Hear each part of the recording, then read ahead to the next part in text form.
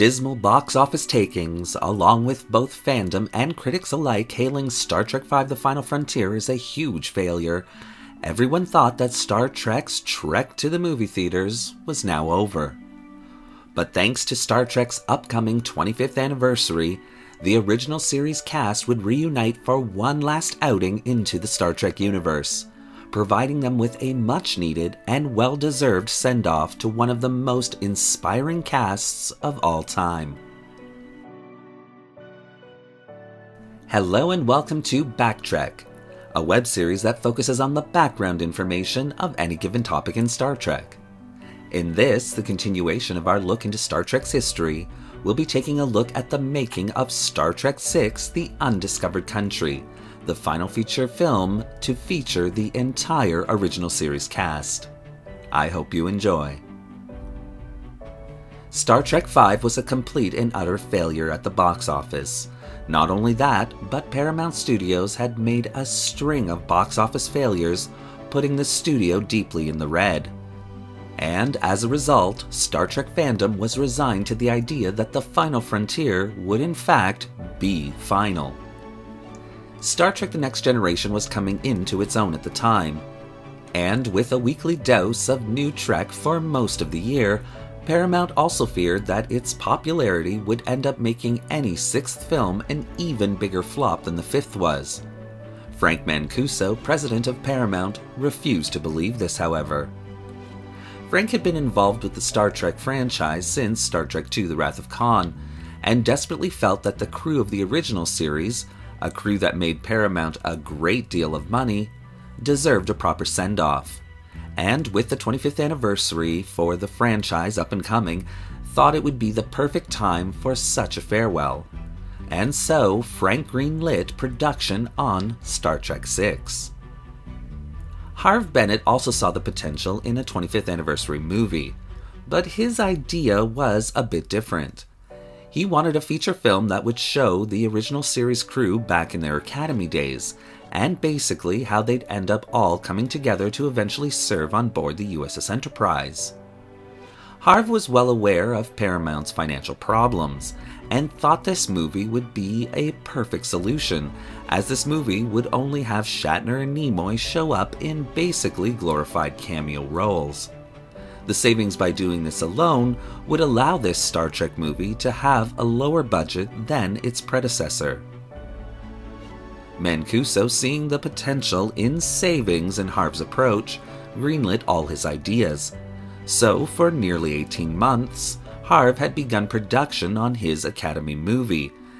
Gene Roddenberry, whose health had really begun to deteriorate at this point, completely objected to the idea, which was no surprise to Bennett, who had learned a long time ago to tune Gene out and just let him ramble on. It was at this point, though, that the real problems began. You see, in all the excitement, no one had bothered to inform the owner of Paramount what the new Star Trek movie was going to be all about, and when he found out, he was furious. Mancuso had sold the idea by saying it was a proper send-off to the original series cast, and when the big boss found out that the movie was all about kids running around saving the galaxy, he immediately scrapped the project and demanded a new movie be written and produced still for the 25th anniversary event. With Mancuso backing down from his support of Harve's idea, Bennett immediately resigned and rode off into the sunset, leaving Star Trek, Gene Roddenberry, and the powers that be far behind. With Mancuso now in fear of his own job, he began to scramble to find someone to bring this movie together and to bring it together fast, and so he turned to Leonard Nimoy for help. Surprisingly, Nimoy actually had an idea, that being, what about a movie that involved the tearing down of the wall in space? 1989 had seen the Berlin Wall, the symbol of the divide between communism and democracy, finally come down with the fall of the USSR. And this idea, something similar happening to the Federation and the Klingon Empire, seemed right up Star Trek's alley, and so Mancuso enthusiastically embraced the idea and set Nimoy to work. Nimoy, though, didn't want to go at this alone, and almost immediately requested that Nicholas Meyer, who had directed and helped produce Star Trek II: The Wrath of Khan, return to Star Trek, and the desperate Frank Mancuso approved this request. A little bit of Trek trivia for you all here is in regards to Gene Roddenberry himself. When Gene saw the movie, he immediately gave everyone a thumbs up on the feature film, but then immediately went back to his office calling his lawyer, Leonard Maislish, angrily demanding that all the film's more militaristic aspects be cut from the movie. But Gene would end up dying 2 days later, so as a result, his demands were never seen by Paramount. By the summer of 1990, the pair were deep in planning their new Star Trek movie. However, Paramount itself was undergoing some heavy politics, which would put undue stress on the pair. You see, the powers that be at Paramount were in the middle of a huge power struggle, one so large that the press were covering it, dubbing it the Studio Shuffle. Because of all the nonsense going on at the time with Paramount, Nimoy and Meyer had been forced to take on 2 additional writers, Lawrence Connor and Mark Rosenthal. And as Nimoy put it, these writers were absolutely horrible, not contributing a single thing to the movie, yet happily taking home a check every week. As if these writers weren't problem enough, the various studio execs, in their own bids to obtain power, would time and time again attempt to pit Nimoy against Meyer and vice versa, something both men only realized later on. Finally though, when the power struggle was over, Connor and Rosenthal were kicked to the curb by Paramount, and Nimoy and Meyer breathed a sigh of relief, figuring their problems were now over. Of course though, they weren't. Thoroughly ticked off with both Paramount and the Star Trek duo, Connor and Rosenthal began legal proceedings in regards to Star Trek VI, and their want to have the sole writing credit for the movie, and they nearly succeeded in stripping all creative and writing credit from Nimoy himself. In the end though, a deal would be struck, where they would be given writing credits on the movie along with Nimoy, even though they had not made a single contribution which had made it into the film.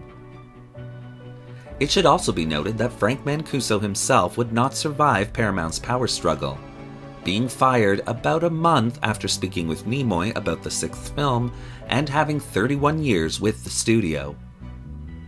Another little bit of Trek trivia for you all here is in regards to the blue food eaten during the dinner scene. The food itself was so disgusting, being pieces of squid dyed blue, that the actors actually refused to eat it. The scene, however, required the actors to enjoy their meal and appear as though they were in fact eating it. And so, to get the ball rolling, each actor was offered an additional $20 for each bite they took. William Shatner earned a whopping extra $240, though after the take, promptly proceeded to throw up the entire meal. Once the script for Star Trek VI: The Undiscovered Country was written, and both men were happy with it, they submitted it for approval, and overall the new powers that be at Paramount were happy with it. But as usually happens at this stage, the stage where the producer goes around getting quotes for the production of the movie, there were many things that would have to be changed because of the budget. Star Trek V had been made with a budget of $27.8 million. Star Trek VI had been given a budget of $30 million. Part of the problem with Star Trek V had been the epic scope of the script that simply could not be done in such a small budget. So William Shatner had to make cut after cut to his story and visuals in order to keep the budget in line. And as such, Shatner's movie did in fact suffer for it, a fact that had not escaped Nimoy's attention. As originally written, Star Trek VI would start off with a sort of prologue, a catching up with the crew type of situation. Kirk was to have revitalized his relationship with Carol Marcus. McCoy was to have been making a nuisance of himself by showing up drunk at medical events. Spock's status was to have been shown on screen as classified. Uhura had become a radio show hostess. Scotty was working as an engineering professor taking apart the Klingon bird of prey from Star Trek 3 and 4, and Chekhov was competing as a not successful chess grandmaster, losing to Betazoids, which was another attempt to tie the original crew to that of the Next Generation. And Sulu was working as a taxi driver of sorts on some backwater alien colony. So as Nimoy began pricing out everything, he quickly realized that some of the movie had to go, and instead of getting rid of the meat of the story, he instead axed the prologue and started the movie off with a bang, so to speak, having Sulu commanding the USS Excelsior, and that starship becoming embroiled in the events of the story. Also, Meyer wanted to have Saavik return to Star Trek, placing her as the character which would betray the crew. Again, Roddenberry would throw a fit, citing that no Star Trek officer would ever betray their crew. Meyer, thoroughly fed up with the disruptive and incessant interference of Roddenberry, could not care less what Gene's thoughts were on the matter, telling him, rightfully so, that Saavik was his creation, not Roddenberry's, and he could do whatever he pleased with it, and then went on to write that character's betrayal.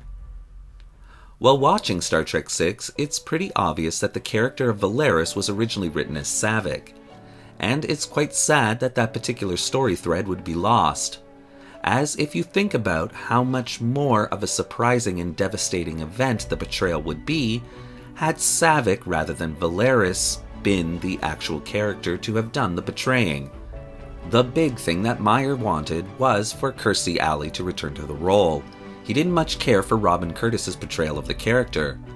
But Alley, who was now deep in the Cheers sitcom days, was simply unavailable, even though she would have loved to be in the movie. And so Meyer took that opportunity to rewrite the role for Kim Cattrall to come to Star Trek, the person who he had originally wanted to play Saavik back in Star Trek II. Initially, Cattrall turned down the role in Star Trek VI, as she had no interest in playing the character of Saavik, being the third actress to don the role. But when it was explained to her that in fact it was a completely different and new role this time, Cattrall jumped at the opportunity. David Warner would return to Trek once again, this time as Chancellor Gorkon. He had played the Federation ambassador in the previous movie Star Trek V: The Final Frontier. He would go on to play Gul Madred in Star Trek The Next Generation's two-part episode Chain of Command. Christopher Plummer would join the cast as this film's villain, General Chang. Most people know this amazing actor from the musical The Sound of Music. There's a certain gravitas that Plummer brought to all the roles he had, and his work on this film enhanced every scene that he was in. So much so that the delivery of the Shakespearean quotes in the movie have become legend to Star Trek fans everywhere. Even I will throw out a random quote done in his delivery style from the movie at random times in my life. Sadly, on February 5th, 2021, we lost this amazing actor. But his almost 70 years of being an actor has ensured his name will live on. And his work in this movie guarantees that Christopher Plummer will always be a household name for Trekkies and Trekkers everywhere. One last little bit of Trek trivia for you all here occurs in the scene where Uhura is speaking Klingon. First, the actress Nichelle Nichols hated the scene, wondering why a communications officer with so many years of experience would have such difficulty with the Klingon language. In her mind, Uhura should have been a competent linguist, and I tend to agree with her. However, her reservations about the scene were overruled and she was told to simply play the scene as it was.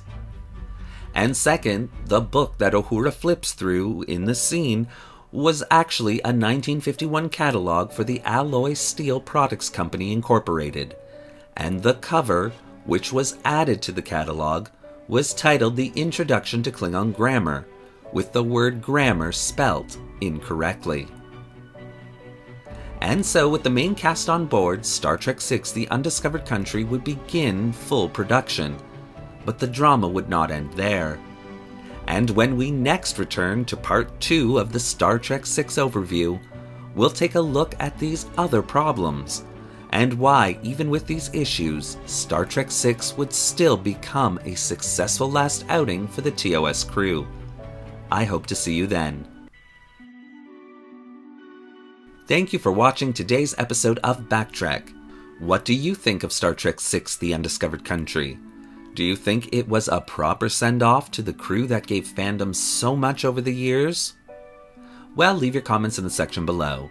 And don't forget to like the video and subscribe to the channel, hitting that little bell icon so you won't miss a single video we release.